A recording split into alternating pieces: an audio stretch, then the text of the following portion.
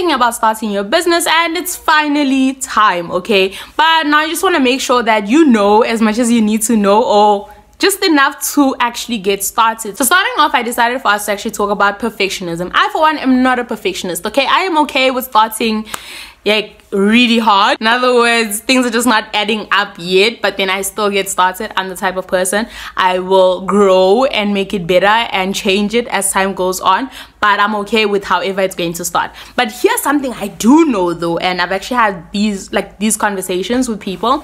I know a lot of aspiring entrepreneurs who are still aspiring entrepreneurs because of the fact that they want their business idea to be this perfect idea. They want to figure everything out before they get started. Something I can tell you, if you're a perfectionist, you can only, not even perfect it, you can only get something to be good or to be better by actually doing it. Here's the thing, if you have this now perfect idea that you took very long to come up with, watch how that idea is gonna crumble. Because things change. You realize that the people that you thought were going to be your target audience are not really. You realize that things didn't actually go the way you thought they would. You were doing really well at the start and then things just plateaued. So it's going to change. Your idea is going to change. The way you do things is going to change.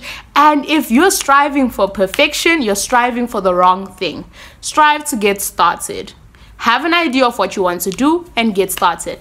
Something that you should know about me. When I started, I wanted to start a jewelry brand. That's how I started. But had I not started, I would not have gotten to where I am right now. As much as I started the wrong way, because obviously I'm not a jewelry business owner right now. I am a marketing coach. I have a service-based business now. So as you can see, that shift was a big one. But it took me starting that jewelry brand, or thinking that I was going to start the jewelry brand, in order for me to be where I am right now. So if you are a perfectionist, yeah, you can't perfect anything without actually starting. As much as they are perfectionists, they are people who overwork themselves until they burn out. And only after they've burnt out do they actually take a break. I am people. Yes, I do that. I've done that for so long. I plan to change that, okay? I will give you an update when I finally changed it. But I do that, okay? So something that I've seen, you end up going into a slump. And when you're in a slump, it is so hard to do anything. The best thing that you can do is to actually plan your breaks. This is what I'm going to be implementing, okay? I'm giving you some secrets. Okay, is it a secret? I'm giving you some tips, okay, that I'm going to be implementing as from 2023. Okay, so plan your breaks. Figure out how many times in a month you're actually going to take a break. A break means you do not do anything. It does not mean you're going to go on a vacation and be working on your phone. That's not a vacation, okay? A break means you are not doing any work. You are not meeting with any clients. You are not marketing your business. Okay, you're not doing any of that. You're not creating content. You can consume content if you want, if you're like me. But you are just resting. Whatever resting looks like to you. And that includes not reading those business books, okay? I know damn well that's not resting. Don't do that, okay? Find some other books to read. Please, to avoid actually burning yourself out, please make sure that you're actually planning your breaks, that you are taking those breaks, you're sticking to the plan that you actually make. Something else that kind of forced me to not take breaks was the fact that I couldn't see, or rather I wouldn't give myself credit for the things that I used to do. So another thing that I'm implementing is actually getting a gratitude journal. So I'm going to write down the things that I have achieved. This is a way for me to actually convince myself that I'm doing something, okay? Because I always feel like whatever I do is not enough, and it's only after someone has actually had a conversation with me and they're like, oh my word, I love everything that you're doing. I've been seeing you, you know, you're doing this, you're doing that. That's when I realized I'm actually being very, very hard on myself, and that's something that I've been doing. So getting a gratitude journal for me is something that's very, very, very, very important. The third thing that I want us to discuss is fear of change. Did I not struggle when I was transitioning from a jewelry brand to a coaching business? It was hard. Like, I'd gotten to a point where I knew that honestly the jewelry brand was out of it. Like, I was not starting a jewelry brand. I was not interested in it. I wasn't interested in it. I thought I was, but honestly I wasn't. And then now I knew what business I had to now start.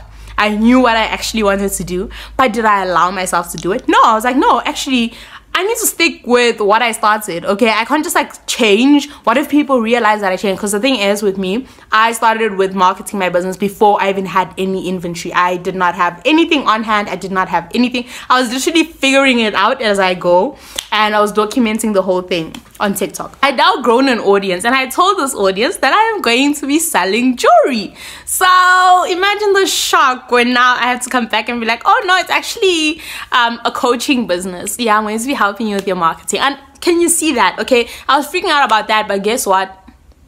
Everyone was so happy about that. Like, everyone really wanted me to help them with their businesses, you know, marketing.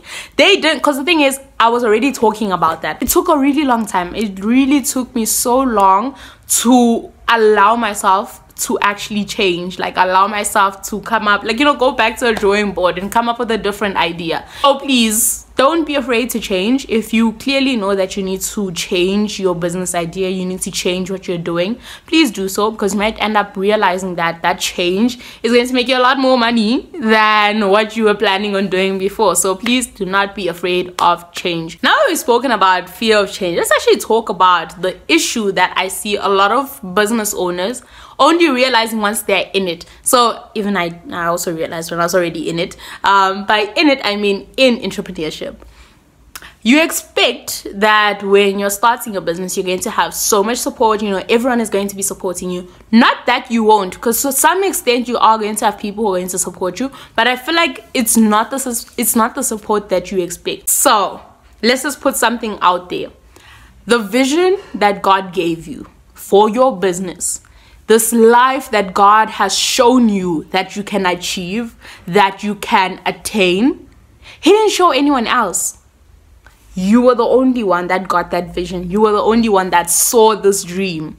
So please don't expect other people to understand. Don't expect other people to, you know, to be as hyped about it as you are, because it's not their dream.